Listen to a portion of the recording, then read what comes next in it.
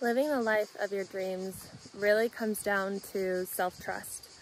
And it might sound basic, and it is basic, but the thing with it is when it comes to applying it, there is so much conditioning and there are so many patterns that just kick into automatic, and if you're not aware enough, you will become victim of the conditioning and patterns that keep you away from trusting yourself and knowing the truth of who you are, remembering the truth of who you are, and getting what you want and living the life that you want, that your soul wants.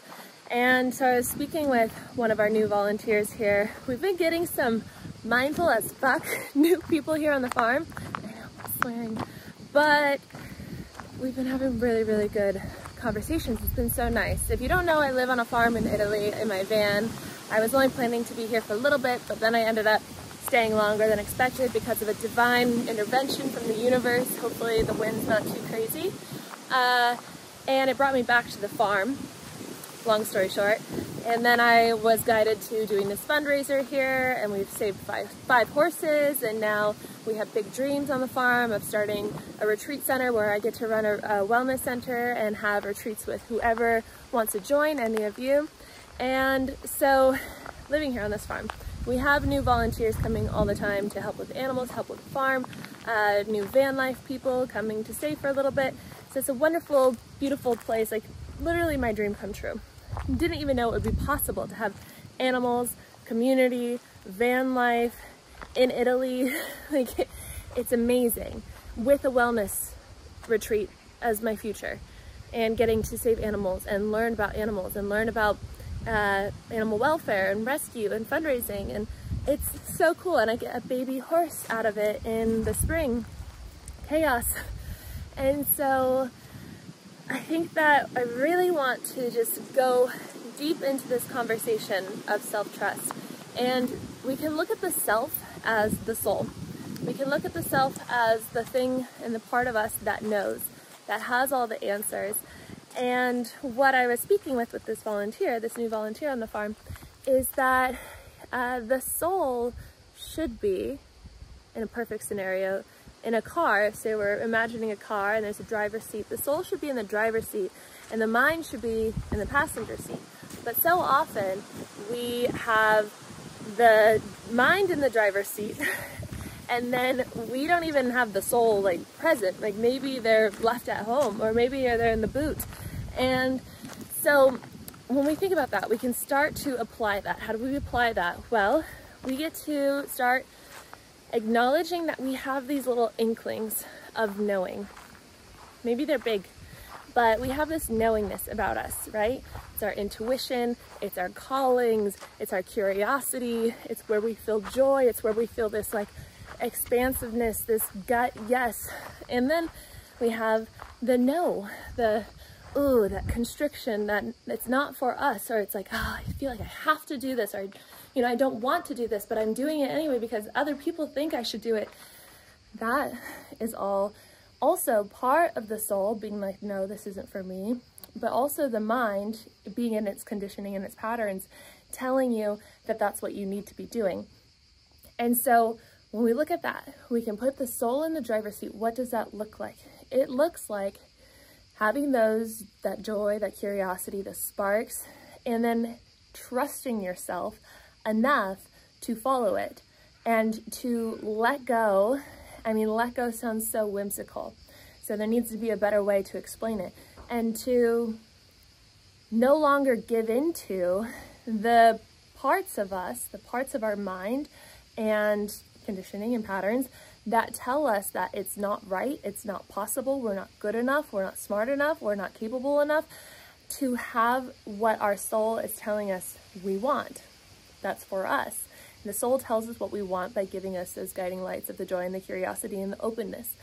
And so self-trust would look like, okay, I'm gonna follow this. For example, for me, when I was living in California, it's like, okay, I was living in California, living in a beautiful home, had a wonderful community. I had a job in the space of wellness and health, and I was a director, I was the creative director, I was the brand manager. I was like, I had these things that looked good. The mind was like, yes.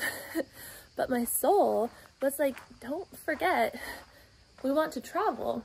We have these dreams of travel, of van life, of seeing what's out there, and of, you know, just trust falling into the universe.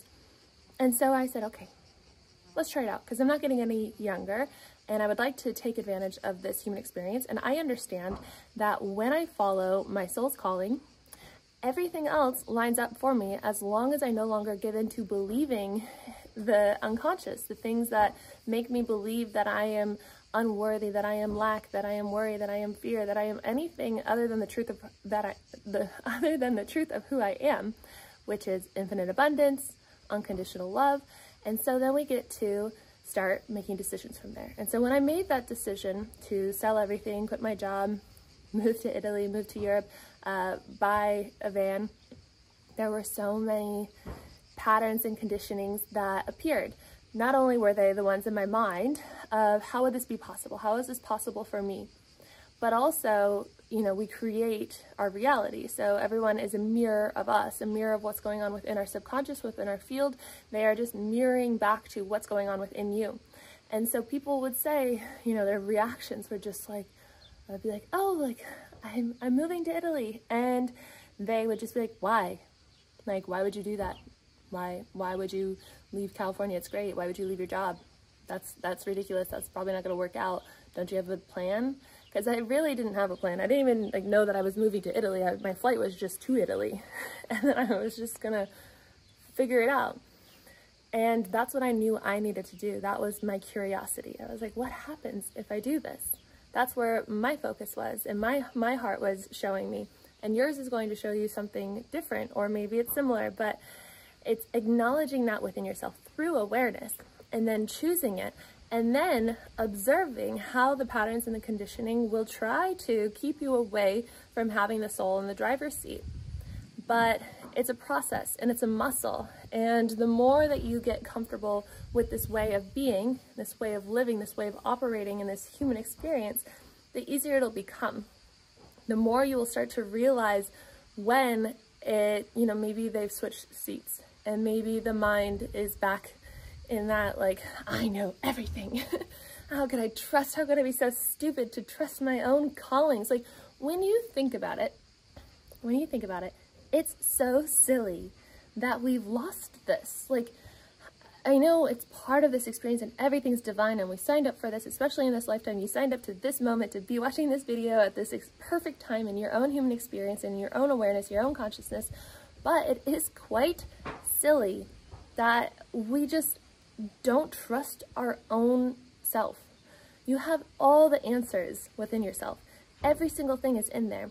What you need to be doing, who you need to be with, friends, family, romantically, what place on earth you want to live, you know, the soul's mission and purpose that you have, the career that you want to be, the kids that you maybe want to have or not have, the way you want to dress, the color you want your hair, every single thing. And so I mentioned that a little bit in my sound bath yesterday. It was something that I woke up to from, like, I was in a dream, and then I started like getting this download of things that I shared in that sound bath. And it was really like, we're all just trying to figure it out. We're always trying to adjust in a way to feel better, honestly, to just find peace. I think that that's like the biggest goal for everybody, is to find peace within your being, within your human experience. And that can look like trying all these different things, trying different diets, you know, trying to adjust your boundaries in the way that you let people treat you, and all these things. And you will get there quicker as you develop your own self-trust. And it's sometimes easier to develop it when you step outside of your environment, your normal patterns, your normal social circle, family circle. But the real test is when you go home, or when you go back to those old patterns. Are you going to fall back, or are you going to trust yourself enough to embody all the things that you are developing, this soul in the driver's seat process? And a big reason why we don't do that is because we are these primal beings.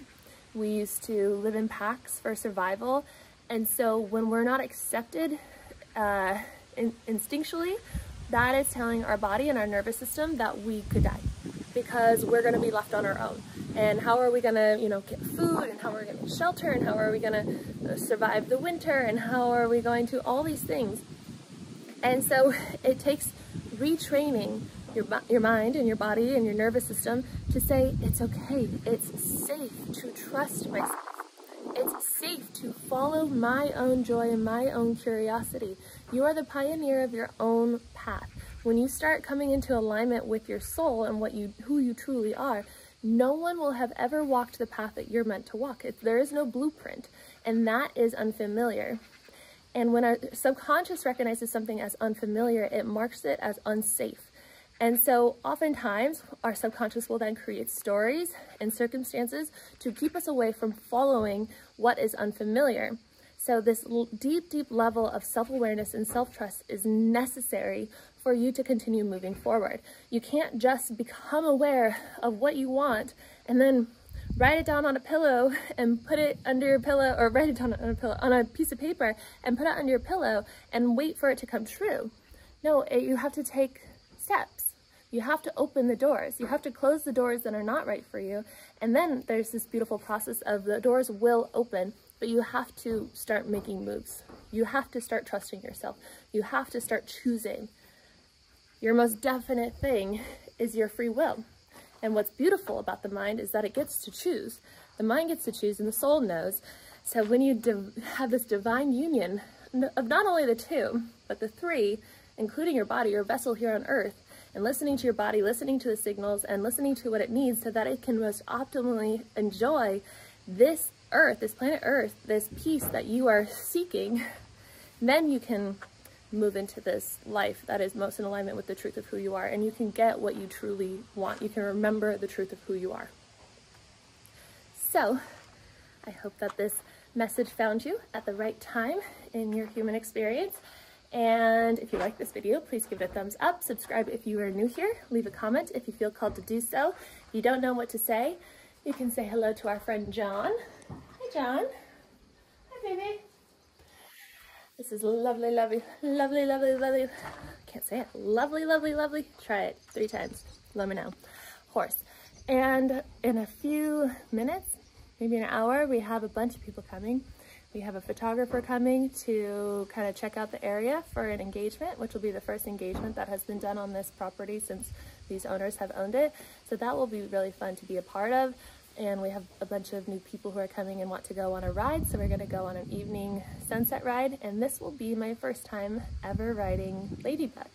And so if you know the story, Ladybug is the first horse that started this whole fundraiser thing for me because I fell in love with the horse the second that I got here. She was right in front of my van before, that's where she used to stay. And she was like my emotional support and would always be standing there on the days that were hardest for me. I was very dysregulated at the time of arriving here. I wanted to run away, but she just was so grounding and so healing to me. And she has an illness from an insect-borne disease, and so I didn't even really connect the dots of maybe that's why her and I have felt so connected. But I am here in this moment speaking these words because of the journey that I went on with Lyme disease.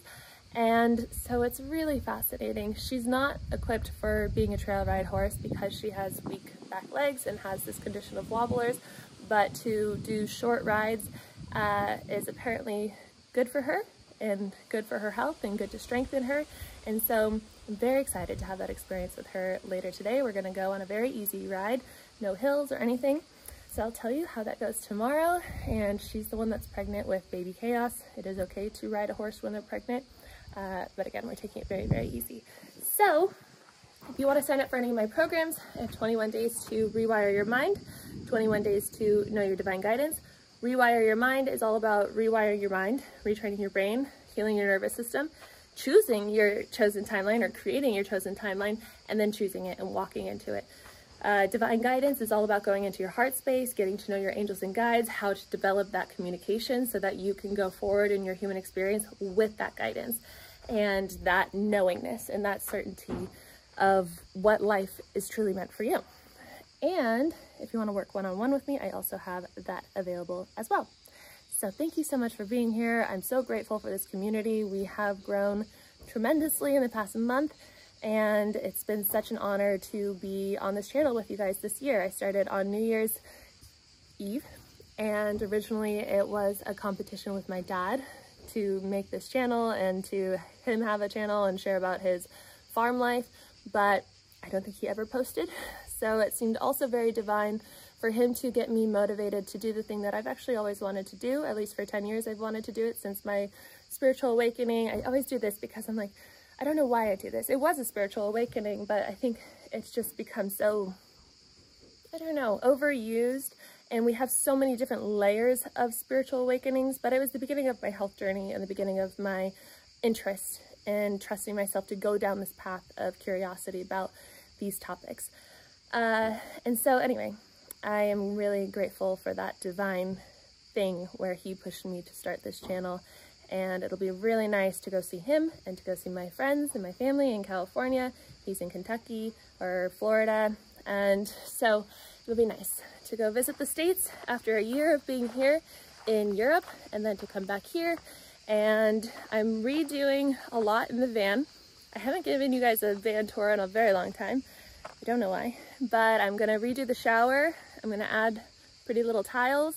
I'm gonna make it into a closet that can also be the shower because I shower outside. I have an outdoor shower thing that's been really nice because it's very hot here in Italy right now. I am adding curtains and different little things. It's gonna be nice in there. So I will give you guys a little tour once that stuff arrives. Maybe I'll show you the process of updating it. And then also we have a van friend or a volunteer friend coming here to be here for maybe 3 or 6 months. And he seems to maybe know what's wrong with my van so he can fix it, and then I could get on the road again and go to Ireland, get my driver's license, and go to my farm there, my family's farm there, and just see where the wind blows, but be back here too, and just, I don't know. We'll see what the future holds. I have no idea, but I'm happy to take you guys along the journey with me, and I will see you in tomorrow's video.